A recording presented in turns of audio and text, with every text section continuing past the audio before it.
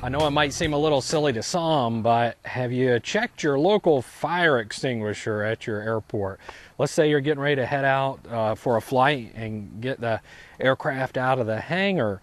Well, if this is your home base, it behooves you to kind of make sure that the safety equipment that's here for you is current and operational. One way to do it is just, it doesn't want to take but a second, is to check out the tag here. This is good till March of next year. You could also see the indicator is right in the green. Now, if you remember from your checklist, it says what to do in case of a fire on startup, right?